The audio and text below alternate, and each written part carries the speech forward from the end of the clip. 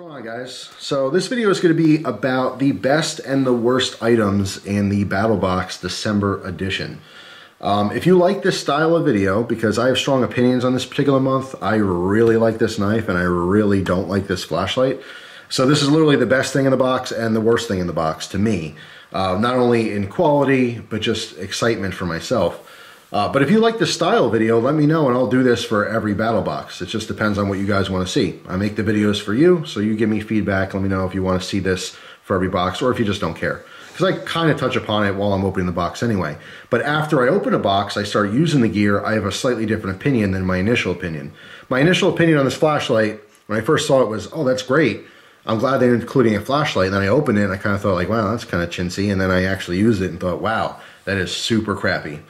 And then with the knife, I opened it and thought, oh, nice. Of course, I have appreciation for all knives, but I thought, all right, Tops makes a good knife. This particular one is the Fieldcraft, all right, the B.O.B., Brothers of Bushcraft. I thought that's a nice knife, but then when I started using it, I thought, wow, that's a really nice knife. So literally the best and the worst of BattlBox. So as far as the knife goes, because I'll do best first, yeah, I mean, it's a cool design. It's an awesome bushcraft design. It's very comfortable in the hand. I actually started using the thing. It's nice and sharp, and it just performs great. I'm extremely happy with it. This is basically the value of that box. And what's interesting is that these sell for a closer price to retail. So sometimes when you're looking at the BattlBox breakdown, that little card they give you that shows all the prices, those are usually like MSRP, not necessarily dealer cost. So if you see something and they say it's worth $50, but you know, most times you could buy it for $30. That's not, I mean, it's a $50 value, but it's not really what they cost to sell or for you to buy. Whereas with the knife, the actual cost they showed, which was $150, they sell for like $130. So it's a lot closer to the actual price. So considering the BattlBox is $150 for the Pro Edition, this is pretty much the value of the entire box, and the other stuff is essentially, you know, freebies or just add-ons, you know. So I'm extremely happy with the knife. It is American made, as you can see on the blade, USA. A lot of people are into bushcraft. I mean, it's just a very, very nice quality knife. So I was even more impressed after using the knife. Now, as far as well, I still don't like this sheath design. The actual sheath, totally fine. It's just the Velcro's got to go. It really should be a button snap or something.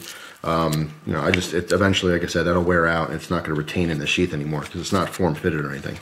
But the knife itself, awesome. Very, very cool. Now with the flashlight, it's the opposite. The knife, I thought was pretty nice out of the box, and it got even better when I used it. It proved itself even more so, right?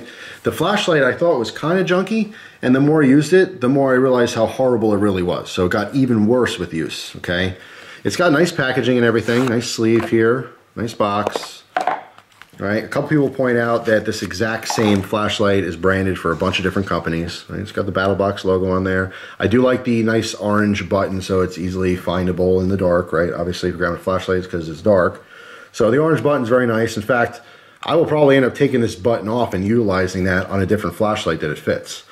But the actual flashlight is just super cheap. It's like one of those $1 or $2 flashlights. It has the same performance as the dollar store flashlights, half of them that I did that video on.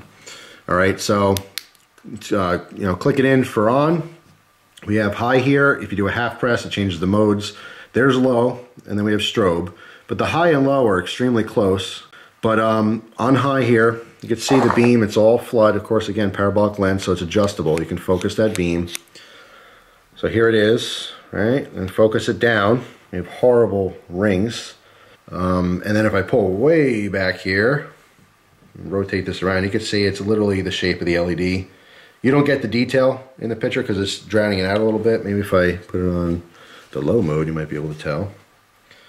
But yeah, I mean, it's just very, very low quality. It is a flashlight. I would never, whoops, say turning it on and off, it changes the mode each time too. So it doesn't have mode memory. You have to make sure that you're in the mode you want. I would never use this focused. It's way more impressive looking on camera than in person. It's not lighting anything up, and it's such a small beam. Actually, let me turn the camera for a second here against the wall so you can see this. All right, I'm zoomed in on the wall now so you can see the beam pattern. Let me back it up just a little bit here. So it's literally just reflecting the shape of the LED. Now the problem is right now I'm probably 5 feet away from the wall, and the actual beam fully concentrated is about 3 or 4 inches wide. okay? If I were to pull back even more to maybe like 7, 8 feet or whatever, I mean, it stretches out to about 5 or 6 inches. And the big issue here is that it's not bright enough to actually throw outside more than like 10 or 15 feet. So essentially, when this is zoomed in, it's not functional. It's not a flashlight. It's not providing any kind of light that you can see anything at all. Now, another thing that I noticed on this is that this crenulated bezel here is extremely thin, and these edges are very, very sharp. Okay, so yes, if you were to actually use this for its intended purpose, obviously people know that it's so if you put your flashlight down, okay, you know it's on. That's like a secondary purpose. The main purpose is for impacting, for defense. If you were to hit someone with this, it would tear skin. This is probably the most effective crenulated bezel, simply because of the fact that it's so darn thin and sharp. But what does that mean? 99.999% of the time, you're not bashing skulls with your flashlight. You're keeping it in your pocket, especially because this has a pocket clip on it. So what that means for you is that you're just ripping up your pants. You're not ripping up foreheads and criminals, and you're not defending yourself with this.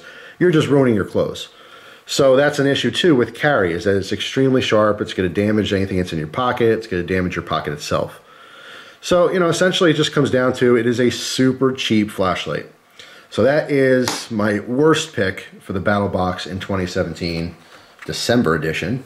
So, it's all opinion, obviously, but as far as you buying all the stuff separate, every single BattlBox has been consistent, where if you bought all the rest of the gear and put it together yourself, it would cost you twice as much, if not more, than doing the BattlBox.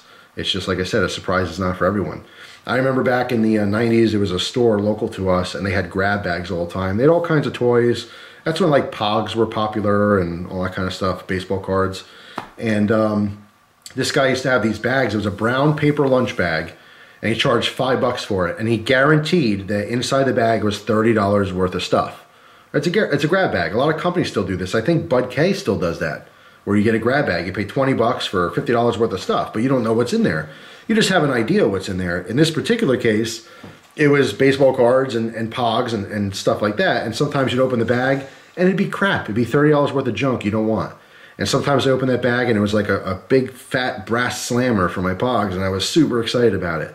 But we loved getting them because you never knew what you got, right? It's like going to play a lottery. You don't know what you're going to get. You're hoping you're going to get something cool, but you don't always do. That's how I see the whole thing. It's exciting for me. It's exciting for a lot of people, but for some people, it's a waste of time and a waste of money. So that's up to you. You're the consumer, and you got to spend your money wisely. So anyway, that's it. If you like this video and you want to see this for every BattlBox, let me know. I can certainly do that in the future. So I hope you guys have a wonderful day, and I'll see you guys soon. Take care.